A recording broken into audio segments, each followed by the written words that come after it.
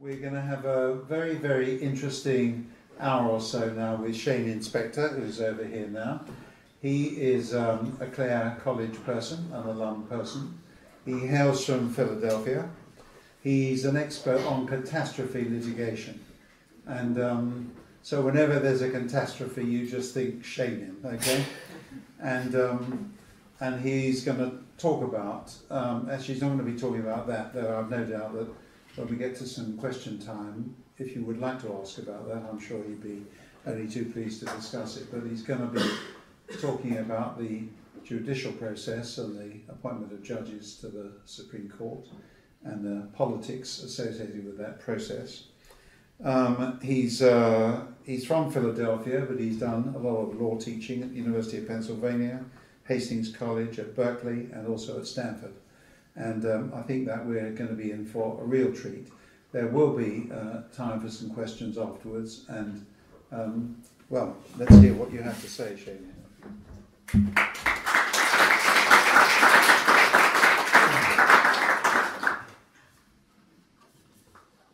Well, first of all, thank you, Tony, very much for having me here this evening, and thank you to all of you. This is a wonderfully special place for me. For those of you who are graduates, you know exactly what I'm talking about. And for those of you who have not yet graduated, if you don't know it by now, you will come to learn it. There's nothing in my life that has ever come near my year at Clare College, although those many years ago. I learned how to drink sherry and port in the MCR right upstairs here, to the great disservice of my waistline. But it's just such a special place. And I'm very much indebted to Tony and to Neil for your many kindnesses to me over the years and for the opportunity to make a contribution to this great college. I'm not talking just a financial contribution, but a contribution that's academic. I've come to teach at Neil's classes many times over the years, and I so treasure my relationships with Clare College students, and whatever opportunity I have to be able to make a contribution to you, I would like to undertake that, whether it's some advice on obtaining a job in the US, or achieving professional satisfaction, or how to approach the practice of law, or how to approach a mixed career of teaching and practice, which is where my life is now. I'm delighted to be able to give that information to you if you'd like, either later this evening or beyond tonight. So Tony asked me to speak on the Supreme Court confirmation process. I wonder if I could ask for a show of hands as to how many of you feel that you followed reasonably closely the Supreme Court confirmation process of now Justice Kavanaugh. Okay, that's probably a little more than half. How many of you, even if you did not follow it, found the process to have been extraordinarily painful? Yeah, that's quite more than half. Quite more than half. So I confess that when I was asked to give this talk tonight, I found the request to be painful, and I found saying yes to be painful. And I will also confess to you that even talking about it to you now, thinking about talking to you about it now, I find it to be painful. But my pain in this area goes back 27 years to a nearly identical confirmation process. And that was the process of the confirmation of now Justice Clarence Thomas. How many of you know something about that? Okay, a minority of you know something about that. Well, remarkably, it was almost absolutely identical to what just happened with the Kavanaugh hearings. The hearings in the main had closed regarding a sitting judge on the DC circuit, a staffer on the Democratic side, not that the party matters because it doesn't, leaked the identity of a female complainant regarding the personal sexual conduct of the nominee. A maelstrom ensued as to what to do. An additional hearing was held, which was watched with captivation by a national television audience. The complainant was highly credible and composed. The nominee was indignant and strident in his response. The panel of senators was largely embarrassed. Essentially, no minds were changed, no votes were changed, and the nominee was narrowly confirmed. All those facts are common to both confirmation proceedings. It was extraordinarily painful for me, and the pain still resonates within me, because my father was a member of the Senate Judiciary Committee in 1991 during the Hill-Thomas hearings. And he didn't have the benefit of a similar set of hearings 27 years earlier to learn the lessons from. Nothing like that had ever happened in the United States Senate.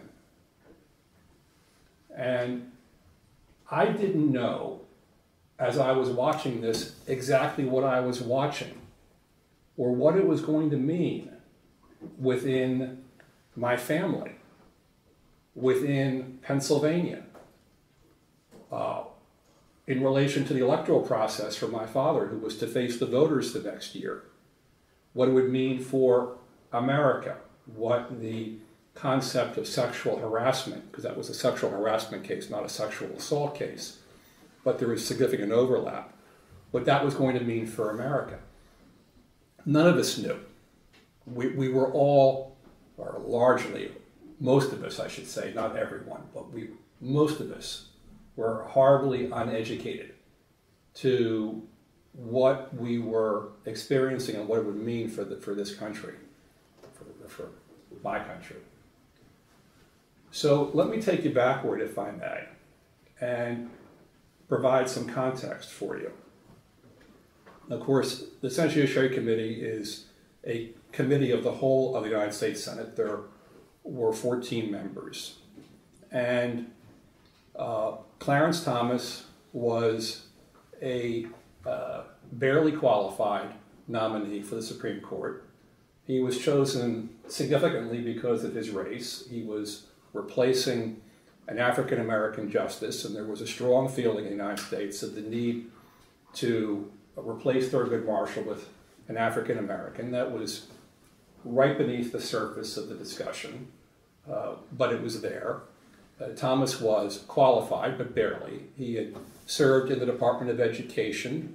He had served on the Equal Employment Opportunity Commission. He had served for a brief time as a judge on the DC Circuit Court of Appeals, which, as many of you know, is a very high court, but he'd been there for only a very brief time. And he was nominated by President George H.W. Bush to the U.S. Supreme Court in the summer of 1991. And he was given mixed reviews by the various folks that assess nominees. He was given a qualified recommendation by the American Bar Association on a split vote, again, highly unusual. And as things were developing in the hearings, it looked as if Thomas would be confirmed, but barely. The Republicans had a bare majority in the Senate, and it looked like there would be a largely party line vote. Does this sound familiar to you? And when the hearings came to an end, shortly thereafter, I mean within a couple of days, there came this word that there was a woman named Anita Hill also a professor who was alleging that Thomas had sexually harassed her. The nature of the sexual harassment was alleged to be suggestive language in the workplace, discussion of Thomas's anatomy and of pornography and of matters of that nature that were unwelcome and that created a hostile work environment. And Professor Hill had not authorized the release of her allegations. She had made them quietly to the Senate Democratic Committee staff. She had said she did not want it to become public, that she hoped the matter could be resolved without her becoming a matter of public discussion. Again, does this sound familiar? And of course, the matter could not be resolved, and Thomas would not quietly withdraw. And then a member of the Senate Democratic staff on the Senate Judiciary Committee leaked the name and the allegations of Professor Hill to the news media. Again, does that sound familiar? And with her name made public, it was inevitable that she would feel the need to essentially clear her name, because now her name was being associated with these allegations, but she was silent. She determined not to remain silent, and she came to Washington and she appeared at a hearing that occurred on the second Saturday in October of 1991. I've never spoken to a group about these hearings. As I said to you before, it is very painful for me. My father was the most moderate, as in non-conservative, member of the Republican side of the Senate Judiciary Committee. He was the only person who could be thought of among the Republicans as a true swing vote. 4 years earlier, he had voted against the nomination of Judge Robert Bork for the U.S. Supreme Court, one of the few Republicans to do so, and his vote against Judge Bork and his questioning of Judge Bork had sunk the nomination of Judge Bork. So he was viewed as having an unusual degree of credibility among the Republicans. So it was he who was asked by the senior Republicans on the committee to be the person to question Professor Hill. That was a request that he felt not only bound to say yes to, but that he was happy to say yes to. He had been a prosecutor, he was a trained investigator, he was a trained questioner, he was a trained trial attorney, he had been in the Senate for 11 years, he had questioned many witnesses, and he certainly felt himself to be well equipped to question Professor Hill. And that's what he did. And I watched the hearings on television, and my impression was, here is a skilled attorney asking questions in a non-judgmental way and getting answers from a very skilled witness. And that's not meant in any way to be derogatory of Professor Hill. When I say skilled, I mean intelligent, well-educated, Yale Law School, a professor of law, someone who knew how to answer a question, someone who was reasonably comfortable under these extremely stressful circumstances, as was Professor Blasey Ford 27 years later. And what I failed to appreciate, and what my father failed to appreciate when he was questioning Professor Hill, is that his questions were seen by a large percentage of Americans, mostly women, but not all women, some men as well, as being unfair, and that to question a victim or alleged victim of sexual harassment was itself improper. And many Americans, again, mostly women, but not all, felt that when he was questioning her, that they were being questioned because they had been victimized by incidents of sexual harassment. And I think that my father, in retrospect, felt that he was tone deaf to that circumstance. and that his questionings, especially magnified on television, would not be seen for what he felt they were, which was an effort to get at the truth of what had occurred. There were questions by other members of the Senate. Then Judge, now Justice Thomas, testified after Professor Hill. He was very angry. Again, does that sound familiar? And the hearings closed with controversy about why it was that other witnesses were not called. Again, that sounds familiar. And the hearings concluded. When the hearings concluded, there was public opinion polling nationally at the performance of the senators.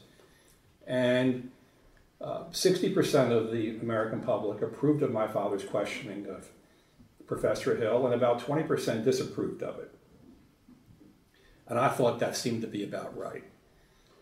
And then I saw, and we all saw, this remarkable transformation of public opinion led by our national news media, who was almost uniformly aghast, number one, at the nomination of Judge Thomas, and number two, at his confirmation, and who felt very much akin to Professor Hill and her allegations. And the public opinion polling eventually turned against members of the Senate, including my father, such that his approval in terms of his handling of the Hill-Thomas hearings went from about 60-20 to about 35-45. In Pennsylvania, where he was a member of the United States Senate, he lost 5% of his favorable rating, which had been at about 60%, down to about 55% in the weeks after the hearings, again, as a product of this sort of developing public maelstrom over the hearings. I was very involved in all of his campaigns for public office.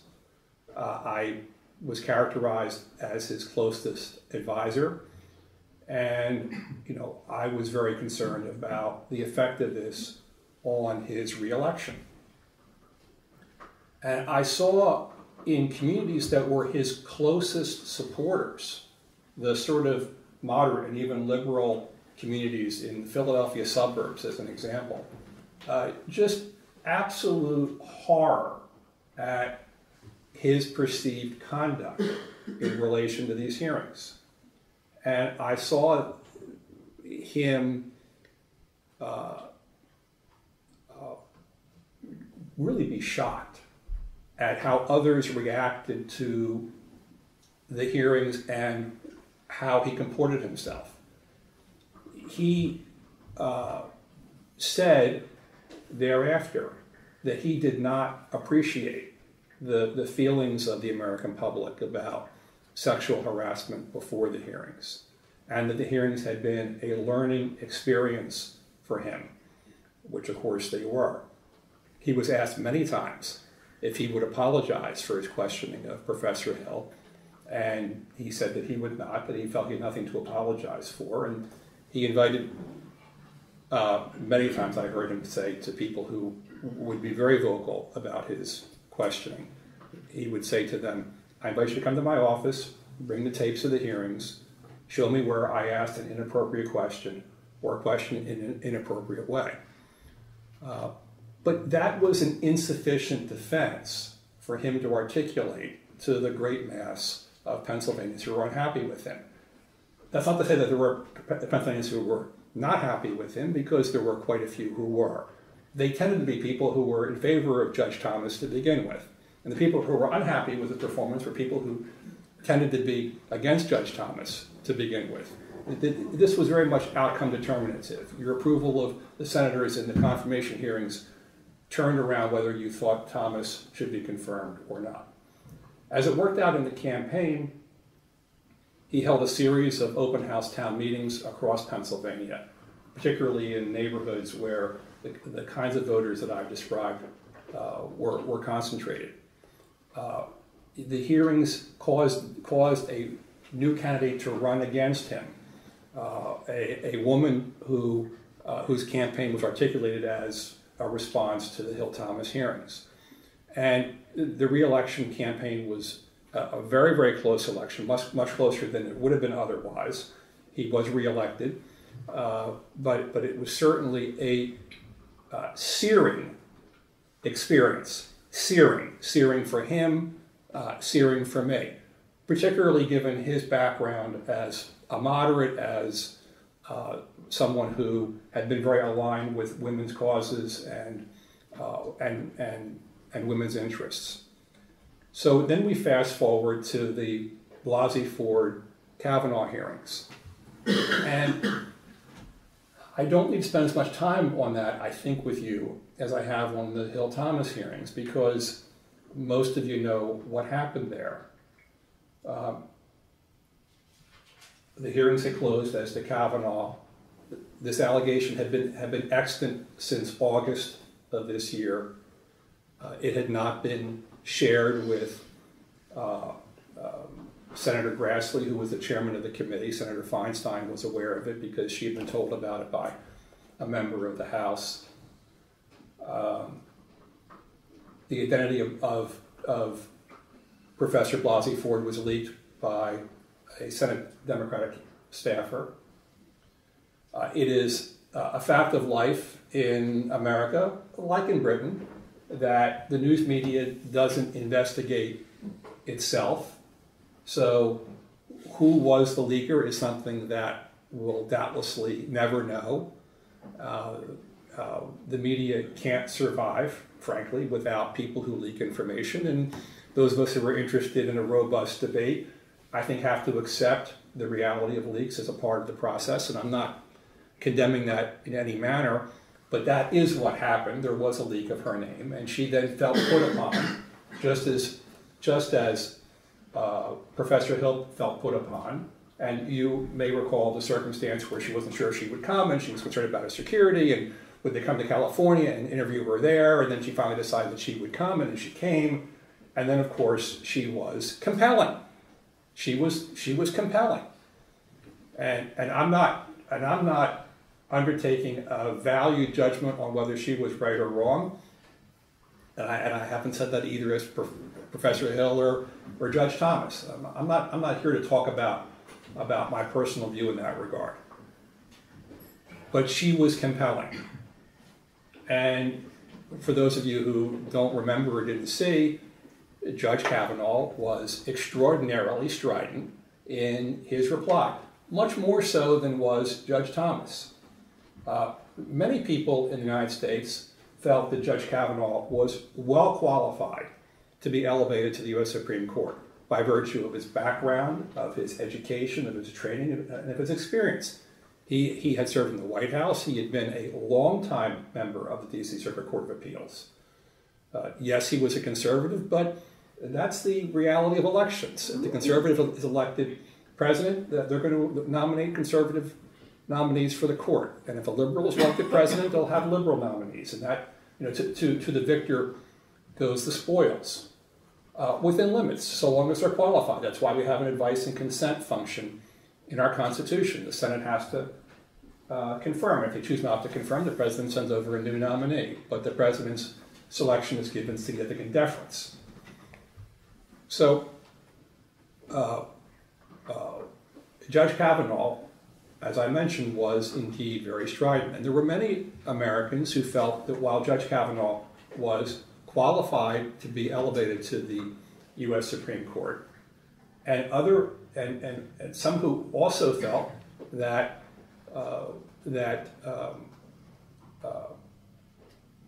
they could not make a determination of disqualification based solely upon Professor Blasey Ford's testimony.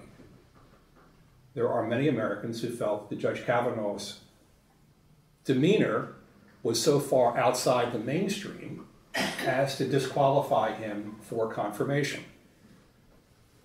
I confess that I've never seen anyone act that way in a congressional hearing. I've never seen anyone act that way on television, at least not in what purports to be nonfiction. But what happened? What happened? Judge Kavanaugh was confirmed. The reality is that virtually no minds were changed. No minds were changed in the United States Senate, and virtually no minds were changed in the public. And I would, for those of you who care about this issue, and judging from the turnout many of you do, I would respectfully ask you to look into your own mind and your own heart when you're considering this issue and ask yourself whether you had any different view about Judge Kavanaugh's qualification for the U.S. Supreme Court after the hearings as before the hearings. And what I really mean by that is, if you were going to vote no on Judge Kavanaugh before the Blasey-Ford-Kavanaugh hearings, was your mind changed to yes? And if you would have voted yes, was your mind changed to no? I mean, I think there are many, many people who were very unhappy with his performance, but they almost exclusively tend to be people who were already against his nomination. And he ended up being confirmed, and of course, as you know, in nearly the closest of votes. So where is America on this? What's the lesson to be learned from this? I would love to tell you that there's something curative that I could point to, that we could say, we could derive meaning here. I think the truth of the matter is that when we deal with an issue of sexual assault or sexual harassment, these are the most sensitive of issues that exist in our society. I teach evidence at American law schools. I have a class on the rules of evidence as applied in sexual abuse cases. Every year when I teach that class, I prepare with extra care and extra concern about the classroom discussion. Every year I give a 5-minute talk before we begin the class, where I talk about the necessity for us to be sensitive to each other, that many of us ourselves have been victims of sexual harassment or sexual assault, and if not victims ourselves, someone close to us has been, and that we feel especially sensitively about these issues. And there are others who have other views on these matters, whose views must be respected within the classroom setting. That's an abbreviation of the talk. And by the way, I give it from a typewritten statement that I've composed, and I don't want to get a single word wrong, because that's how concerned I am about this subject in my classroom with my students. And that's the reality of this subject in American life, and it can't be any different in the United Kingdom. People are people, and these issues are the most intense, as well they should be. So I don't know how much progress we can hope to make through hearings like this. I know in America, the Hill-Thomas hearings were an eye-opener for a lot of Americans, including my father, who had an inadequate appreciation of how many Americans felt victimized by sexual harassment. But that was only a first step, and it did not prevent the horrific nature of the hearings that we saw this fall. I think a second matter that I would comment on, in terms of trying to find some place for improvement, is a greater degree of responsibility from the Senate. And I would particularly point to Senator Feinstein, who has otherwise been a distinguished member of the United States Senate for a very long time. But she got this letter from Professor Blasey-Ford, which had been sent originally to Professor Blasey-Ford's member of Congress, and it was shared with permission with Senator Feinstein. Senator Feinstein had an obligation to take that letter, and if she felt the need to redact the name of the sender, she could do that, to the chairman of the Senate Judiciary Committee, Senator Grassley, and say to him, as she was the ranking member, she was the most senior Democrat on the committee, she had an obligation to take that letter to him, either redacted or unredacted, and if unredacted, with permission of Professor Blasey-Ford, and to say to him, Senator Grassley, we have a problem. We have a complaint against Judge Kavanaugh. It has specificity. It's very serious in nature. And let's talk together about what we're going to do about this. And then it would have been up to Senator Grassley to reach out for Professor Blasey Ford and in a bipartisan way to ask her to come in and give testimony, and to do so in a way that would be comfortable for her, but hopefully would be public because of the extreme public interest in the issue. And it does not cover her with glory that she did not do that. She should have done that. No members of the Senate were covered with glory in 2018 in these hearings. No members of the Senate were covered with glory in 1991. My father's experience as a questioner of Professor Hill directly led to the Senate's abdication of their role as questioner of Professor Blasey Ford. You saw they brought in a prosecutor from Tucson, Arizona, to engage in questioning of Professor Blasey Ford. Why? Because none of them wanted to have the stain on their careers that my father had on his career from questioning Professor Hill. They all knew what my father went through in the aftermath of those hearings. And none of them wanted that for themselves. So the prosecutor was brought in to question. For those of us who are interested in trial technique or questioning technique or investigative undertakings, it's obvious that you cannot develop a line of questioning in 5-minute intervals, which is what occurred here. She was given 5 minutes, and then a Democratic senator was given 5 minutes. Most of the Democratic senators opted to bloviate instead of ask questions. When they were finished with their 5 minutes of their time, the matter went back to the prosecutor from Tucson, 5 minutes more.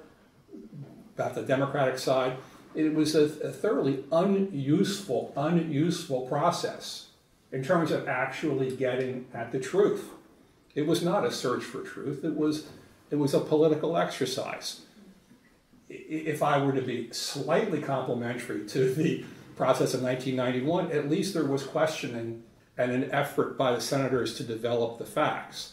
And as it worked out, it was tone deaf to the feelings of many in the public about these matters. And that's, as I say, what caused there to be essentially this abdication of senatorial responsibility in 2018.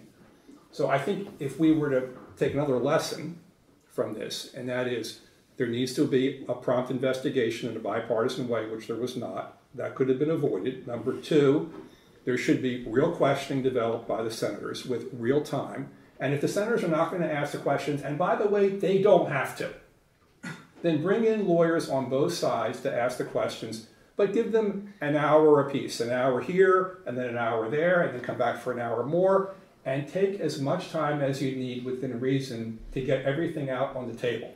If you're going to have a hearing, you need to have, a hearing. And there was not a hearing.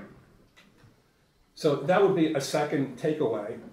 It's not that I'm optimistic about that occurring, because what occurred was so bad. It could have been so much better given the lessons of 1991, but that would be a second potential takeaway. And the third takeaway, if I may, is I think we have to undertake a stark recognition as adults that the Senate is not a place that is amenable to a frank discussion of topics that are as serious as an accusation of sexual harassment or sexual assault. The senators, regrettably, are motivated by political considerations, by party affiliation, by re-election, and that doubtlessly colors, if not overwhelms, their judgment on these issues. It's such a regrettable thing for me to say, particularly as an American speaking to a British audience, but that's the reality of things. And I wish it weren't so, but the reality is that the exercise was an exercise in power. The Republicans controlled the Senate, and this is not meant as a statement of party, because if the Democrats had controlled the Senate, I think there were the opposite would have occurred. Their nominee would have been confirmed.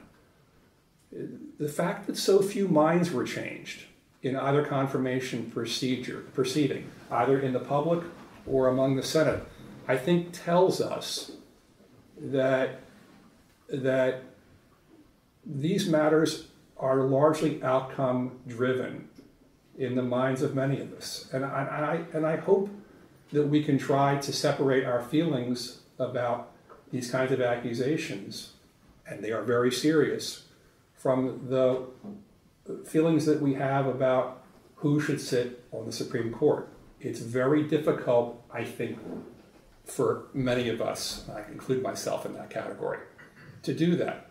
But I do believe that we need to be rigorous in how we approach these issues. Kavanaugh could have been qualified on paper and by training and by experience, but have been disqualified by virtue of committing a sexual assault. There aren't many people who feel that way. You know, there just aren't. Most people who felt he was qualified that either did not believe Professor Blasey Ford, weren't convinced, or didn't think it was enough to keep him off the court. On the other hand, Professor Blasey Ford could be disbelieved, but a person could believe that Judge Kavanaugh was not qualified to sit on the court by virtue of background training and experience. Not a lot of people fell in that category either. And I think that there's an object lesson in that for us about our willingness to rigorously separate those issues. So with that, I know I'm the only person sitting between you and the bar, so I'd be happy to take a few questions, and then we'll have a glass of sherry.